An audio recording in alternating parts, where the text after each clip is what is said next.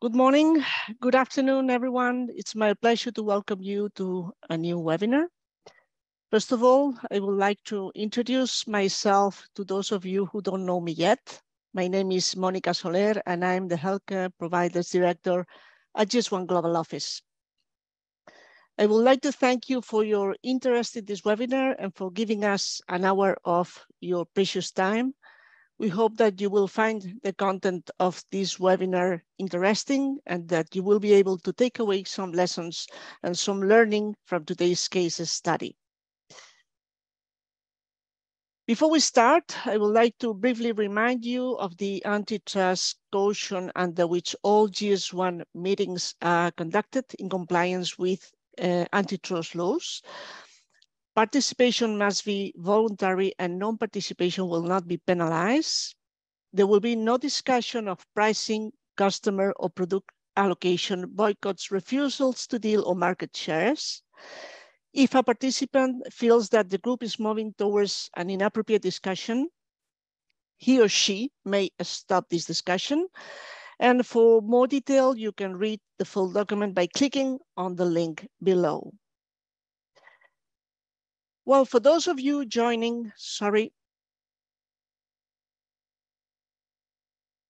here we are, For those of you joining for the first time, GS1 Healthcare Webinars offers you a unique space for sharing knowledge, best practices, learnings, and also for opinion exchange around three key objectives: to improve patient safety, to reduce operational costs, and also to increase productivity. All this through the use of GS1 standards and the implementation of new processes and also innovative technologies as the ones we're going to listen to today. All this we offer on a bi-monthly basis, and we encourage you to follow them in order to learn about those best practices in different hospitals all around the world. Some housekeeping for today's session. Just a few practical reminders. Please make sure that you identify yourself properly. You can use the rename function to do it. You are automatically on mute and your video is off. For any quick message or reaction, please use the raise hand function. For all questions, please use the Q&A function. Please do not use the chat for this, and your questions will be addressed as much as we can. And at the end of the webinar, the recording will be available on GS1 website. Just for you to know that all webinars from the previous editions are also available in the same space. So please welcome our today's guest, Graham Walsh. He's Chief Clinical Information Officer at Calderdale and Huddersfield NHS Foundation Trust. Sorry, Graham, for my terrible pronunciation. And John Walsh, Account Manager, Healthcare and Public Sector at Zebra. Today's presentation is part of the ambitious Scan4Safety program that, as you know, has been launched in 2016 by the Department of Health and Social Care, with the implementation of GS1 standards for the unique identifier of persons, even if it's patient or caregivers, for products and equipments, and for every place, with one objective: to increase patient safety and improve also operational efficiency across the NHS. So we hope that the webinar will meet your expectations. I encourage you to participate actively at the end of the session by asking questions to both speakers. So over to you, Graham. Okay, thank you. So again, welcome to everyone. Thanks for joining us for this webinar. As described, I was the Chief Clinical Information Officer. I've recently left that role and I've taken up a role with the Allied Health Science Network as their Clinical Director. So my first task is to share my screen.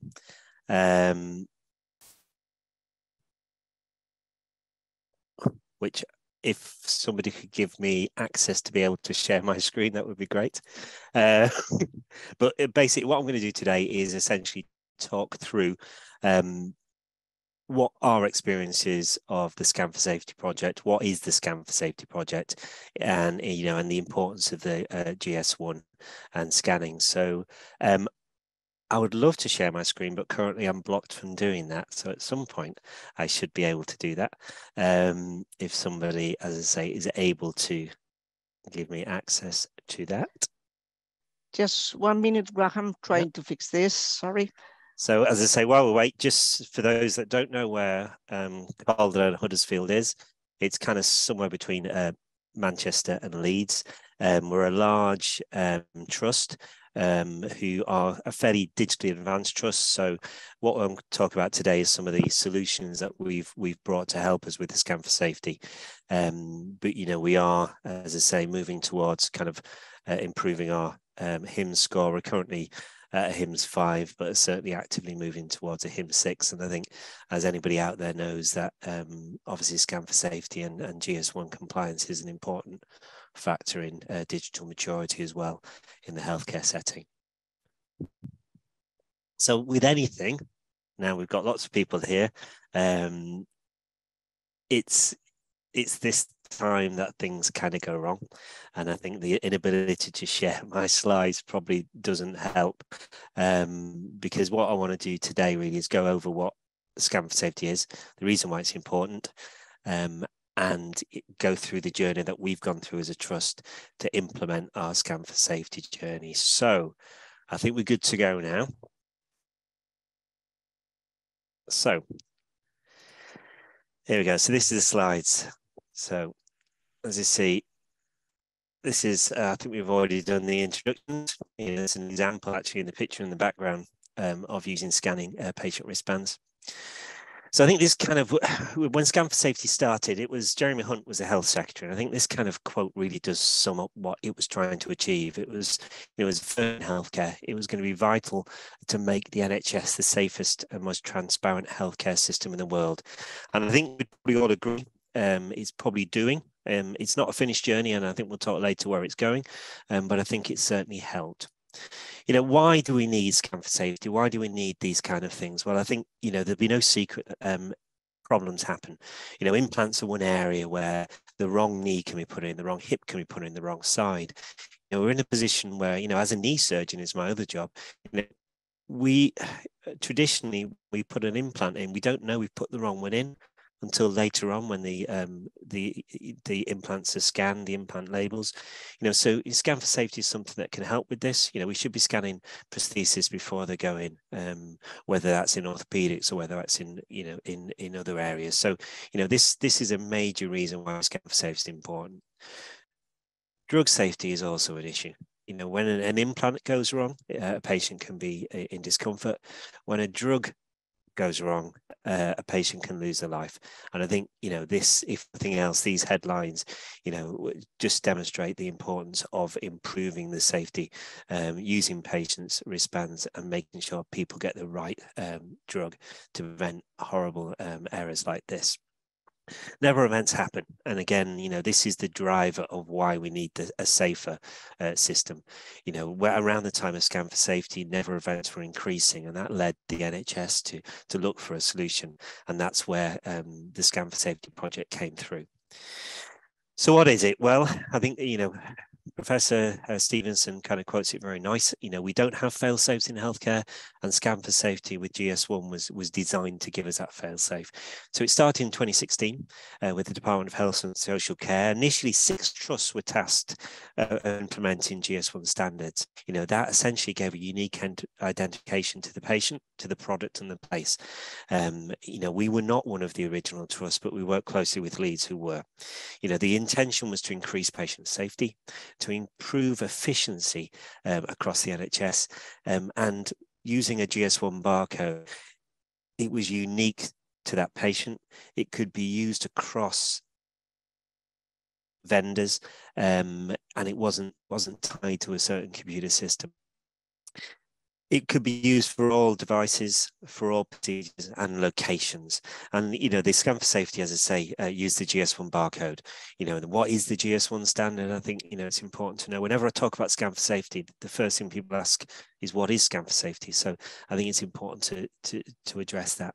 You know, GS1 gives you a uniform data structure, which allows you to uniquely code whether it's the patients, whether it's the assets, or it's the places they're in. These are device agnostic, so they should work across platforms.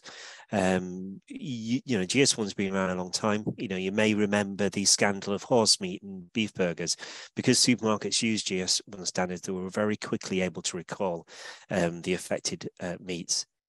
One of the problems in healthcare that we had prior to Scan4Safety was, you may remember the PIP scandal, which is when prostheses were put into women that were withdrawn from the market because they were faulty. Because at the time we didn't have Scan4Safety and GS1 standards, it was really hard to identify those patients at risk, and it's still estimated that there's nearly 50,000 patients who still have a PIP implant within them who are living with the consequence of those. You know, and this would not have been such a big scandal had we had these safety procedures in place way back then. So what did the Scan4Safety project find? Well, this is the report that was produced, and it certainly kind of lived up to the expectations. It found that from a patient safety perspective, drug errors were reduced, never events were reduced. It improved the way that we did our observations on patients, ultimately improving their care. There was cost savings, you know, it was more efficient, there was less time wasted by staff, and we could be more accurate on costing things and knowing how we can manage our healthcare. So these are the kind of headline figures from the Scan4Safety project. A huge amount of time was quoted to have been saved, a huge amount of money, and bear in mind this was only 6 trusts, you know, and I think it's important to see how, if you roll this across whole healthcare systems, the amount of time and money that will be saved. So this is kind of, if you like, the time frame of Scan4Safety from where it started back in 2016. I think we joined probably you know, at the end of that project into the sort of the 2020 when things were starting to roll out. And that's where I'm going to talk about our journey, because I think I've mentioned that we're from Calderdale Huddersfield. So just for people that don't know, this is where we're situated. This is Calderdale Royal. This is one of the hospitals where we do most of our elective care. So what did we deploy? Well, we deployed as much scan products and safety products as we could. We use it for medication. We scanned the patient's wristband and the medication prior to giving them the drug. Again, hugely reduces the time for the nurse checks, because you don't need 2 nurses checking, but it also reduces the risks of just some of the drug errors, which we talked about earlier. We have pathology, and we use bedside scanning. We use label printers to print the label at the bedside, and this just makes sure that, again, the right test goes to the right place for the right patient, and again, significantly improving patient safety. Inventory management, we use this for products ordering. You know, it's interesting that, you know, I was involved in a project many years ago when we were bringing a theatre system in, and it didn't use GS1 barcodes, it used its own barcode. And it created all kinds of nightmares, because you'd have to print single labels for every device, whether it was a single screw that went into a patient's plate, you know, and it's a huge amount of cost and time that took. So using an agnostic products such as GS1 reduces some of those time and wasted money. We use for blood transfusion in BloodTrack, which we'll talk about. We've got GLNs around the ward and the hospital, you know, and that reflects the place.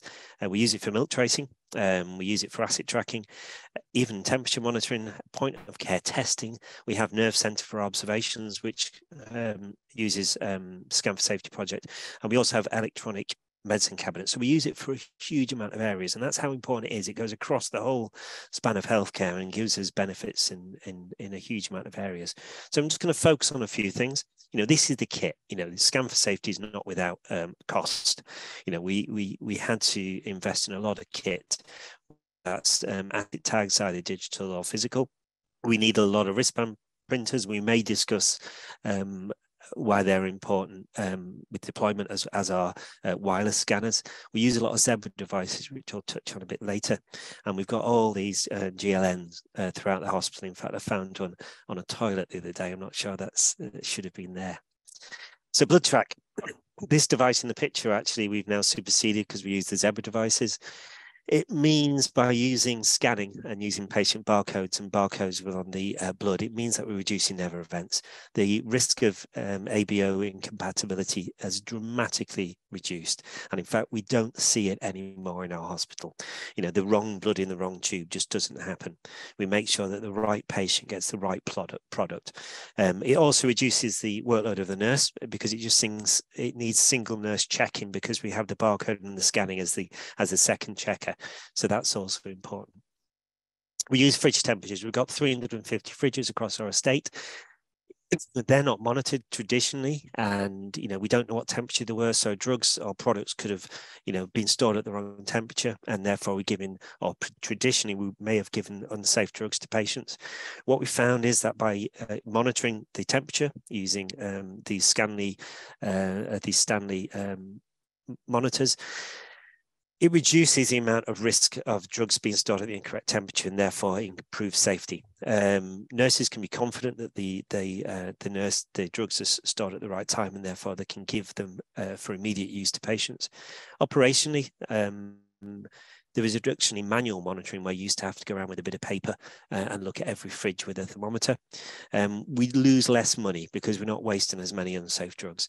And we can identify fridges very quickly that need maintenance. And I think that's really important. We have asset tags.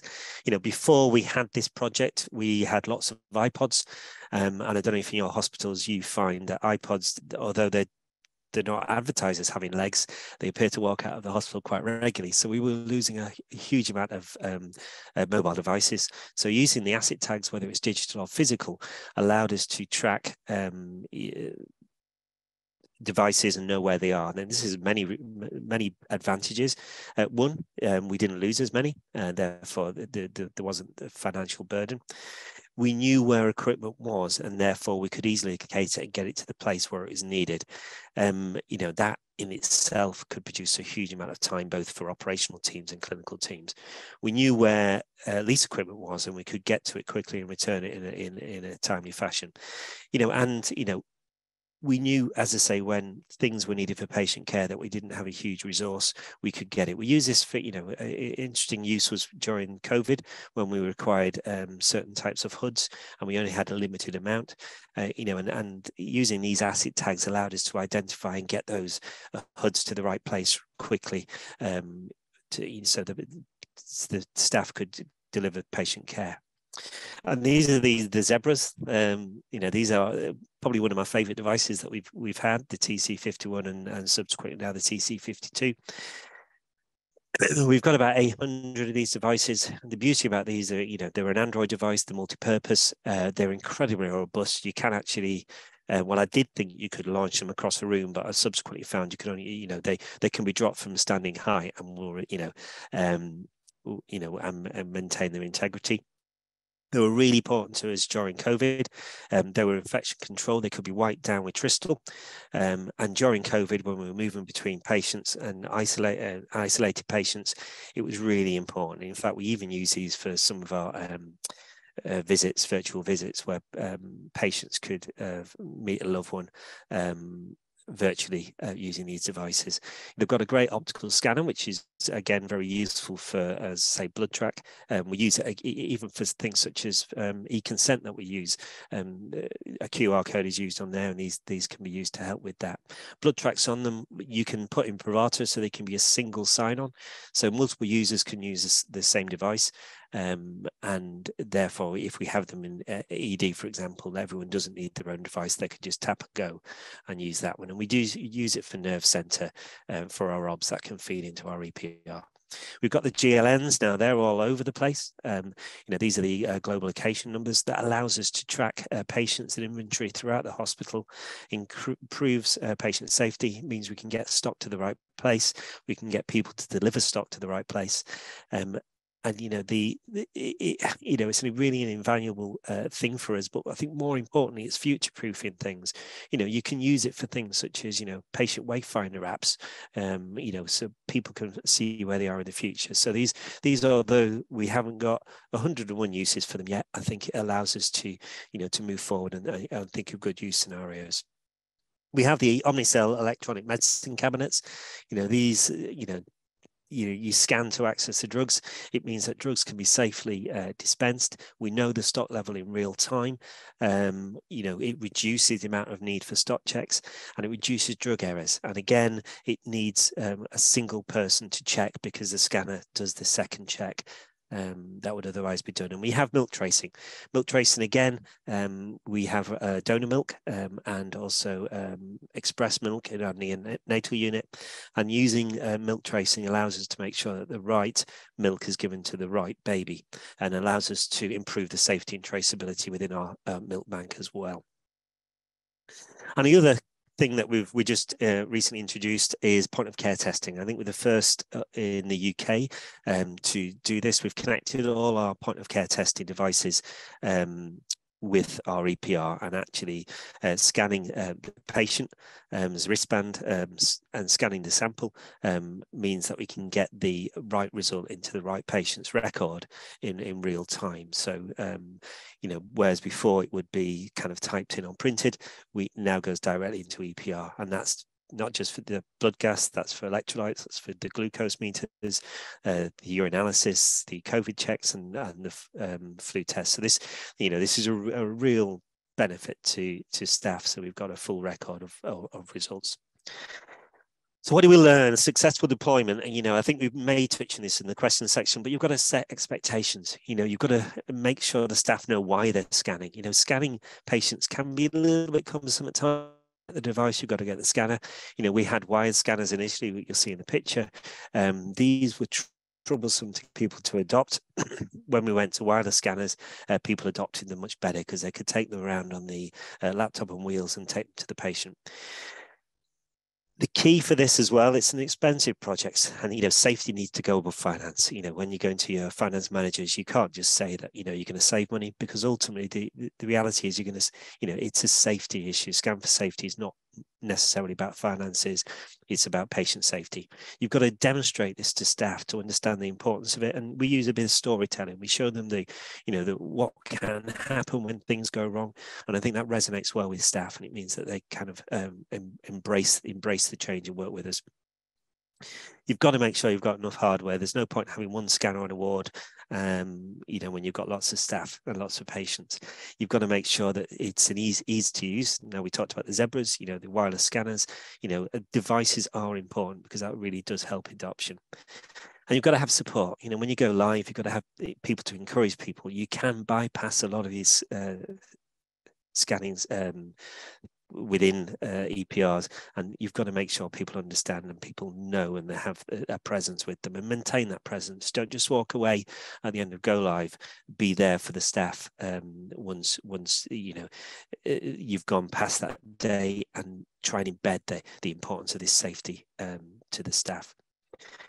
So this is essentially, just kind of sums up what we've got. It's about the product. It's about getting the right product. It's about getting the right patient. It's about doing things in the right time, and doing things in the right place, and the right process. So, there's a lot of things that Scan4Safety brings, and a lot of these are around safety. A lot of them are around time savings, and a lot of them are around cost savings as well. So these are a few quotes. I think it's important, I'm telling you how wonderful it is, because I sit as a CCIO, but I think it's also important to see what staff think. The director of pharmacy, real benefits to pharmacy. They've loved this project.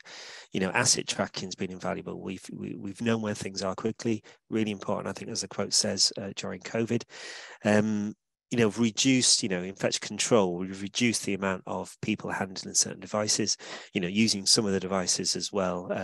They can be cleaned in a safe way.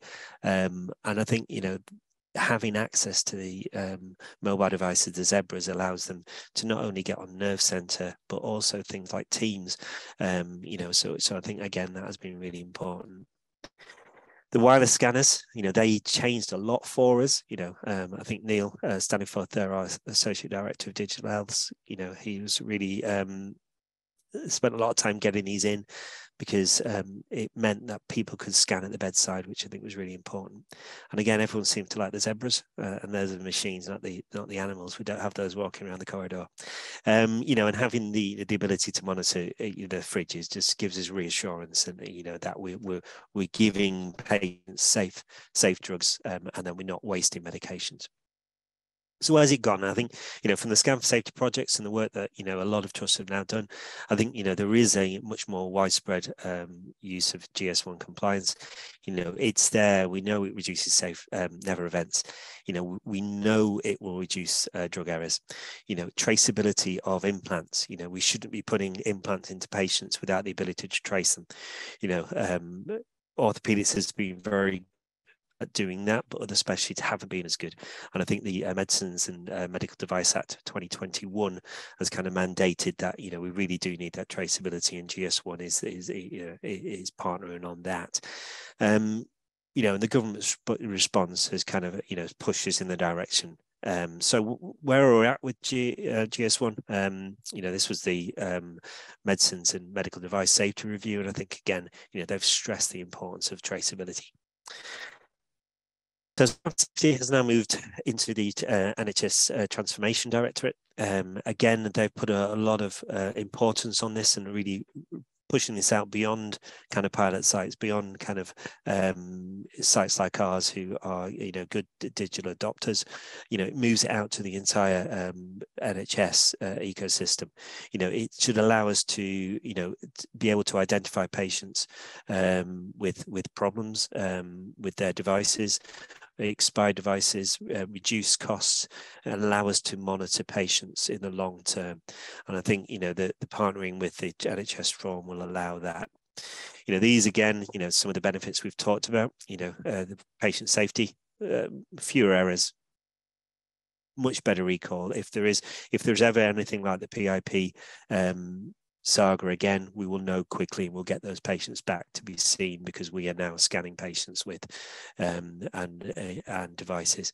We'll have better stock management, we'll reduce operational waste. Industry have done this, aerospace, supermarkets, everyone's done it. Healthcare has lagged behind, and I think we need to get on board and make sure that, university we do this, and essentially for us, better data collection, fewer errors. Data collection is so important on how we look at the future of healthcare, and I think this will certainly aid with that.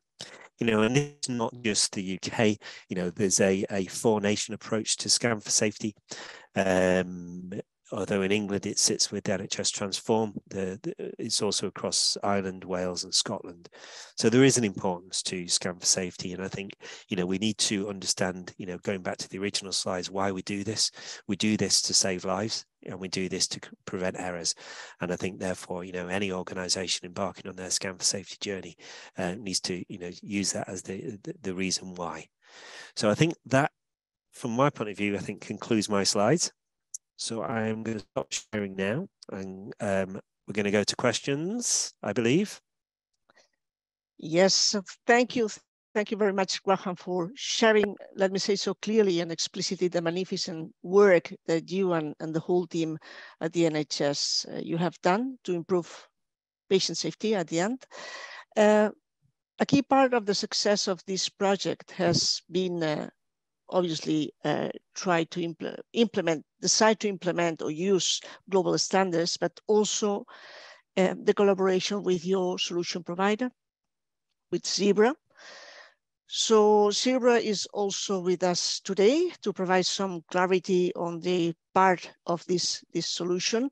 And now I will give the floor to my colleague, Sophie Moll. She will introduce herself, and also John. The floor is yours. Thank you so much, Monica, and thank you very much, Graham, for this very insightful presentation.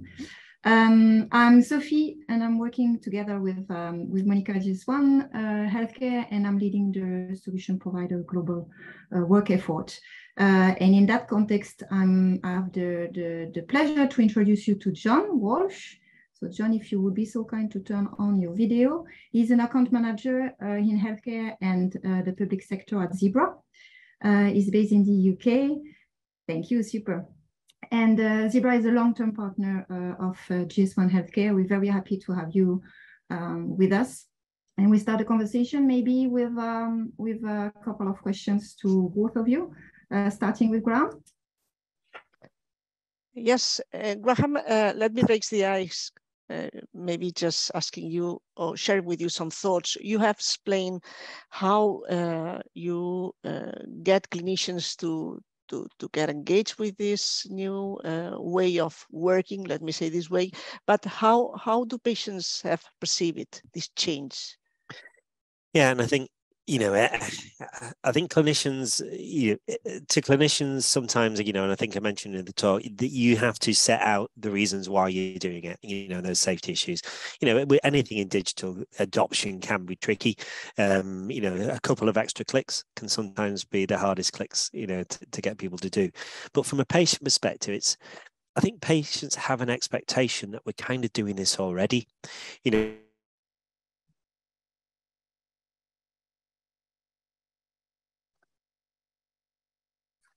that the whole process is safe. We see that. So we you know, we have the patients there that, you know, have the scanning, and then that, you know, see the drugs given, that they've got that reassurance that it's the right, you know, it's the right drug to the right patient at the right time. So we do see patients kind of, there's a degree of you know, of reassurance. You know, in my own field in orthopedics, when I tell patients we've got the traceability of their implants, you know, and we're able then to recall if there's a problem with the implant, again, you see that level of reassurance for a patient, because there will always be, and there will be in the future, episodes where, you know, a device has a problem, whether it's a knee implant or a breast implant or a cardiac stent, you know, and actually being able to tell the patient that if there is an issue, we'll be able to identify you as one of the people that have that, and we can bring you back and make sure you're safe. Again, I think these things are really reassuring for a patient.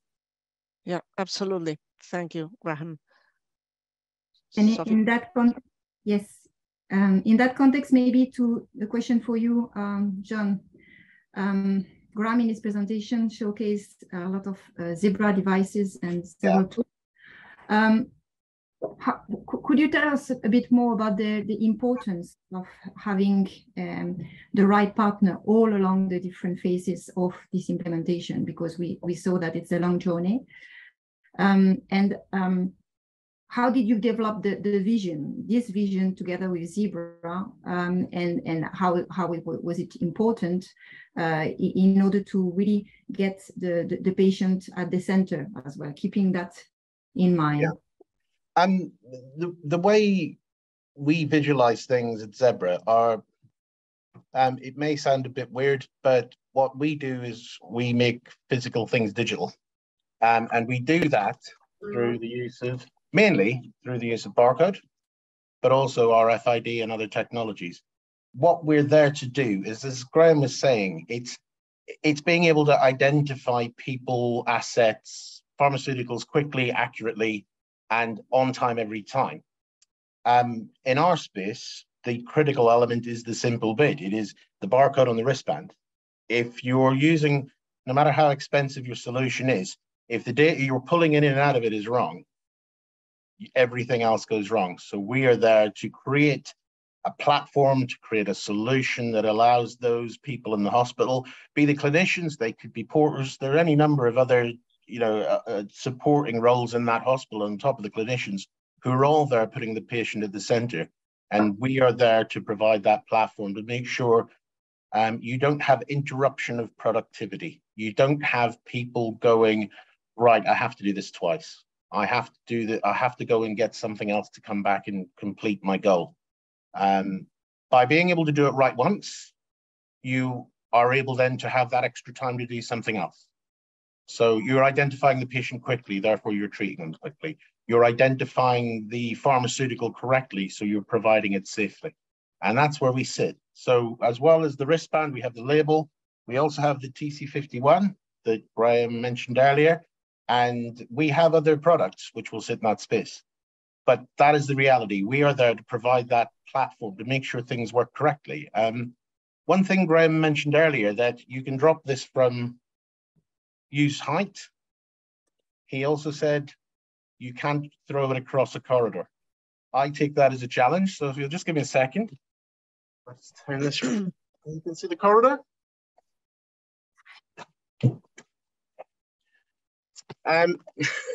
That's a clumsy example.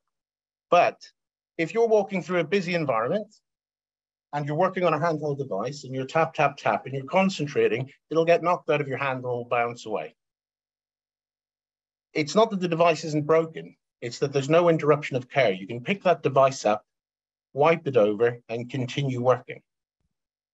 You don't have to go somewhere else. And as more and more we're seeing hospitals wanting to take that care to home to treat the patient where they live, because it saves money, it saves time, and you can be a lot more flexible.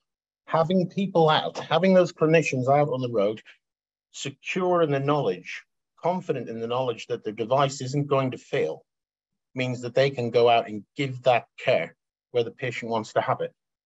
And when you're back in the hospital, it's the same idea. It's don't miss that time. Don't lose your effectiveness.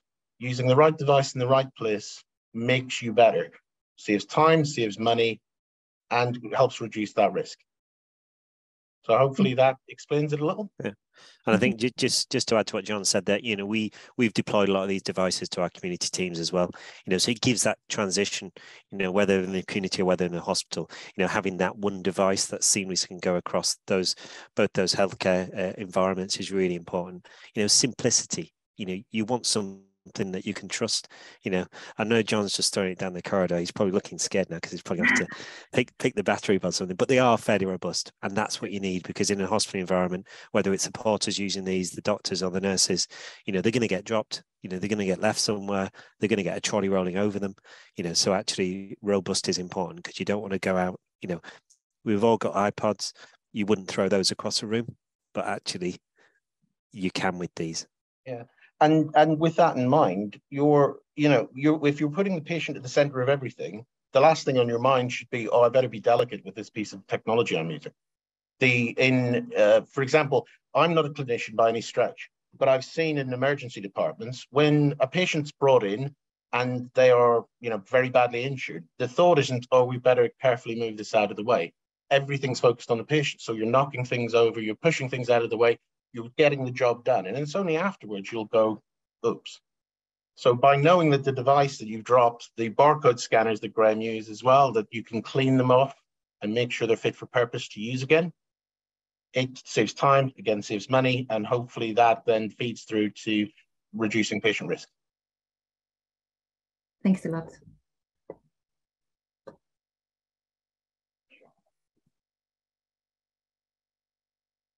So going back to the objective, which is patient safety, Graham, I have a question. How you have engaged with your electronic patient record organization to adopt these standards, and is there more work to do?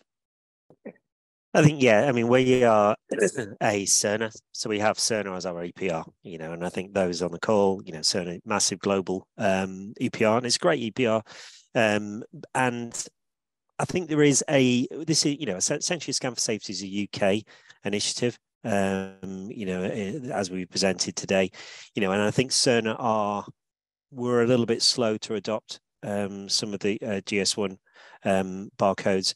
We've done a lot of work with them as other places have, and I think we're moving into that space. And I'm sure you guys can probably update more than I am, but I think we're in a position where Cerner realise the importance, and I think other EPR vendors do. Having your own kind of barcodes isn't good enough anymore, because it needs to be ubiquitous across the health market. It needs to be, as I say, GS1 compliant, and I think Cerner are certainly doing that. And I think they're kind of coming along on the journey now, but I wouldn't say it's been easy. And partly that is because, they're obviously their major platform is in the US, but I think the UK market's getting stronger for them. And again, with many things, it's probably, it's the market dynamic as well as patient safety that helps dictate some of these changes. Okay, thank you. And for you, John, following on the global standards, and as a solution partner, would you like to explain us why is it so important to develop solutions? I think it's about that very word. It's about the word standard. If you are scanning the wristband I showed you earlier, if you're using a GLN code to identify an area, if you're buying a sandwich from a shop for lunch, it may not affect the person, it may not affect the patient, the customer, the service provider, but it does affect them because it wraps into the solution. And knowing you have that consistent standard across the board, it just means that those people can go to work being confident that they're going to be doing the right thing.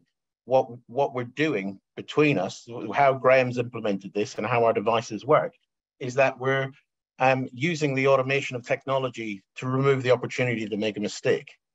And once people, like Graham mentioned earlier, there's this end user engagement where it is sometimes difficult to get people to work who have been working in one process for a long time to pivot into another with technology. Once you get their buy-in, it really makes a difference, because those people are suddenly winning back time. And the time they win back, they're spending that time doing the thing they're meant to be doing. They're not poking around inside printers. They're not looking for things. They're not trying to figure out if this device is right or this device is right. They're focusing all their time on their patients. They're spending their time on clinical critical care, because that's what they're paid to do.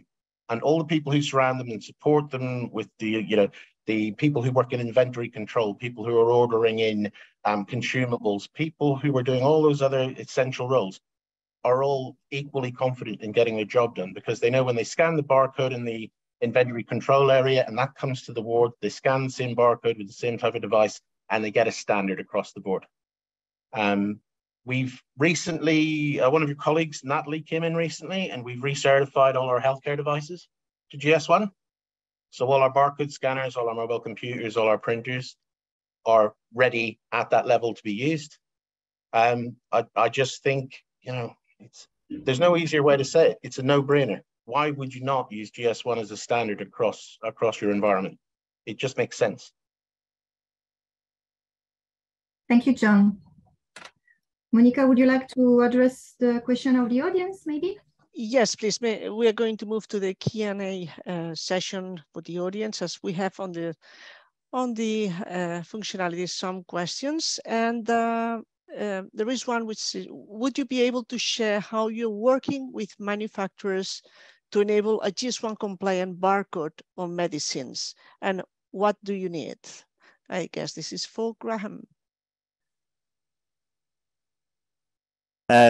So I think the only kind of, I suppose, manufacturer we've had to engage with about GS1 really was Cerner. And again, that was just, it's an education piece. It's for them to understand the importance of the compliance, why we need the compliance. It's on the medications again, the medications, that is another kind of bit with Cerner. So it's just engaging with them and explaining the importance. But anybody that isn't compliant, as I think as John has just said, it is a no-brainer. It really is, because any future kind of development, the way the NHS is moving, NHS transforms, evolve now. I imagine it'll get to a stage, if you're not compliant, you're kind of not coming in. That might well be in the direction of travel. Thank you, Raham. There is another question from, I guess this is a colleague from the NHS. He says, this looks fabulous. I am on the beginning of the Scan4Safety path at my trust. Where would you recommend to start to get the most benefit? Yeah, so again, I suppose it's where you are digitally, how, where you are on your digital journey. If you've got an EPR and you're all singing or dancing, I suppose where you start is where your hospital wants. There's no point going in with something, just picking an area that you're going to focus on. Actually go out to the teams and see where they see the value. Involve the clinical team, so actually they identify where they feel that present to them what Scan4Safety is, present to them what it can offer, do a workshop, whether it's with GS1 or some, and then, explain the benefits of with some of the, if you like, the key players within the organization, and get them to feedback where they see the initial value.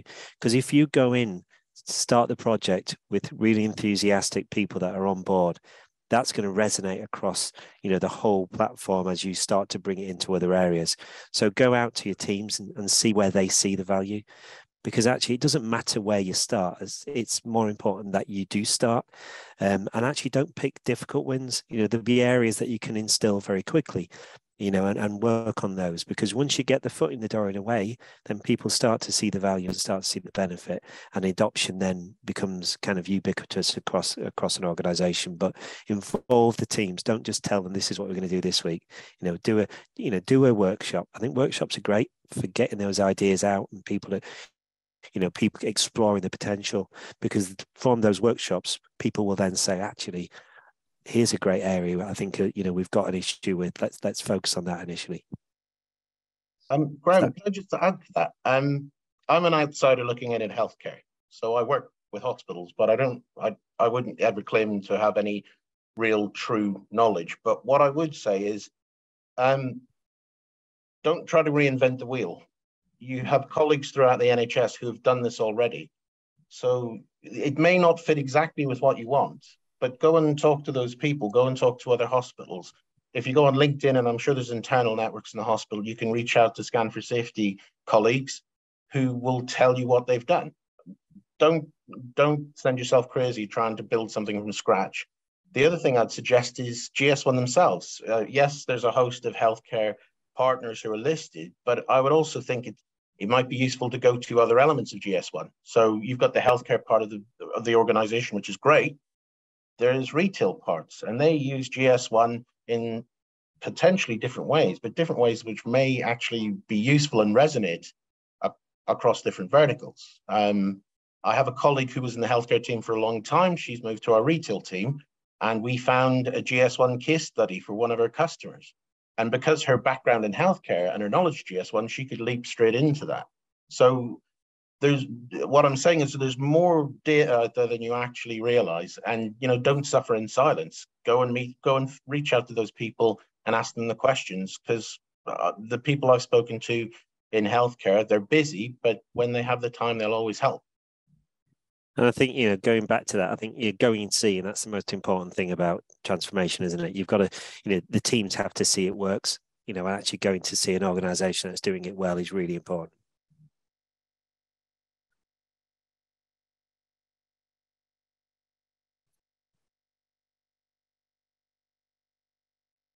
We're moving to the next question on the chat. There is one regarding what are you doing in the operation rooms or intensive care units to ensure injectables are prepared without errors and administered correctly? Mary has published 1133 cases has a preventable preparation error. Note this is the only spot in the hospital where one person is prescribing, preparing, and administering. So yeah, I mean, I suppose on that, are we scanning for safety in those areas? Probably not. I think that's kind of probably sits slightly out of this area. Whether it's it's about pre-preparing some of those injectables. Whether you use the pharmacy systems. Whether they're so I think I'm probably not going to be able to answer that very well. On a basis that it's there are things in place. We give infiltration, for example, around our joint replacements that does involve mixing local anesthetics with adrenaline. These can be pre-made by certain manufacturers, but at the moment, as I say, we don't have a really good safe way of doing that, and errors do happen. It's got to be done safely. It's got to be done with the right checks, but currently we're not necessarily scanning those in the operation room and ICU. That is somewhere where we probably need to get to, and I think your point is really valid, because those never events and those episodes would certainly go down if we were scanning those in the theatre and the ICU setting. So I think it's probably it's a good point, and I think it's something I'm going to take back, and I'm going to actually have that question, and we maybe look at maybe doing that, because there every month, whether it's in the independent sector or the NHS, injection errors happen. Whether it's the wrong place, the wrong drug, and I think it's important actually. So to your point, I'm going to go away and look at that actually. Thank you. Graham, if you need any help and we can help with that, let us know, because we're happy to. The other thing I would think is, just from a cross vertical perspective is if you find a process that is difficult to improve because the technology is not quite there yet, don't drive yourself crazy. Go and fix the things you can fix. Because if you can improve a process somewhere else, which is saving time, that's extra time to allow you to analyze these injectables to make sure that they're safer. So you might not win in that very specific position, but by winning across other positions, you are freeing up that time and that bandwidth to allow you the time and bandwidth to make sure that those processes are done correctly. So even if you're not fixing the exact thing, by fixing other things, you may be by default helping yourself fix those. Okay, thank you. There is maybe one of the last questions, and it's for you both. Have you seen during the presentation 1D barcode used for GLNs? Why not use 2D barcodes like GS1 data metrics? So my response to that, there's some of the pictures I've used, may have been pulled off Google, or may have been early iterations of some of the codes. So I'm not going to get technical on the 1D, 2D. However, I'm going to pass that question off to John, because I think he's probably hopefully got more of a technical background into that. I am not sure if it's technical. My suggestion to anyone is do what works. Always try to improve things, but do what works. So, for example, we have a label here. It's got a 2D, which is a GS1 data matrix, and a standard 1D. It's got the same data, so it's what works for you. The advantage of the 2D is that you can hold more data in it. So you could have full lines of text and more information. So if you were using a GLN and you scanned a code, you could see on the screen of your device where this location is, what the location should be for, what state it should be in. But yeah, I think the most important bit is that barcode is a GS1 barcode. As long as you're following the standards, whether it's a 1D, 2D barcode, if it's an RFID tag, whatever it is, as long as it's within the standard, that's the core driver. The other thing you can do with this is, although Zebra as an organization, we know about this, we also have a channel of resellers, software vendors, solution providers. So we work with Cerner, we work with Epic, but we work with lots of other people. And there are specialists who you can reach out to and contact who can give you all the information you need. So if it is an advantage to move to 2D, you can do that. The key advantage isn't the actual barcode, it's the technology. There are very, very few 1D scanners now. They're more fragile. They use lasers, so there's more health and safety if you're foolish with them. The 2D uses an imager with digital camera, so it's safer to use, it's more robust, it's less likely to break. So that would be the advantage of using 2D, really, from my perspective. Thank you, John, and thank you, Graham. So we are just arriving to the final of this webinar. So let me ask you a final question. Looking to the future, looking to the next steps, maybe. What other use cases do you have planned now that you have the foundational element implemented? Well, we're going to start scanning the drugs in theatre now. But I think for us, it's kind of I think the GLNs are really important to us. We're going through reconfiguration at hospital at the moment. We've got, GLNs everywhere. We've got patients coming in. Can we use that actually, not just patient safety, but kind of patient friendly, helping people get to the location they want to, through scanning on a mobile app. It'll get them to the right place. So I think for us, it's about, it's not, the patient safety thing. I think we've covered most bases. I think we're in a good place.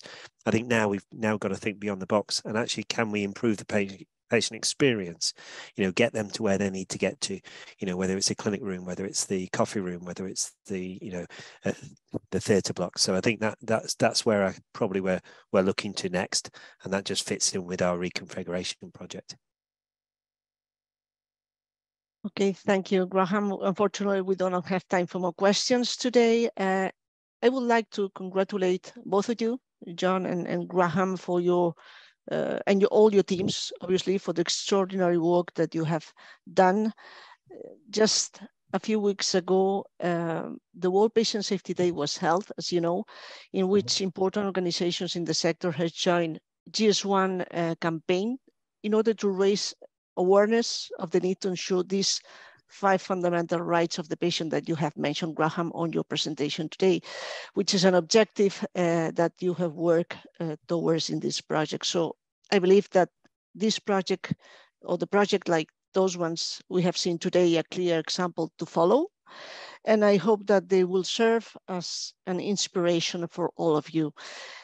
Thanks once again to Graham and John for sharing all your experience and knowledge today with us. Also to George from GS1 UK for your support in making this webinar happen. And of course, to all of you for attending. Finally, I would also like to kindly ask you to fill in the evaluation questionnaire that we will send you after the webinar, as your feedback helps us a lot to improve. So hope to see you at the next one. Thank you and good afternoon. Goodbye. Thank you, Bye-bye. everyone. Bye-bye. Bye-bye. Bye.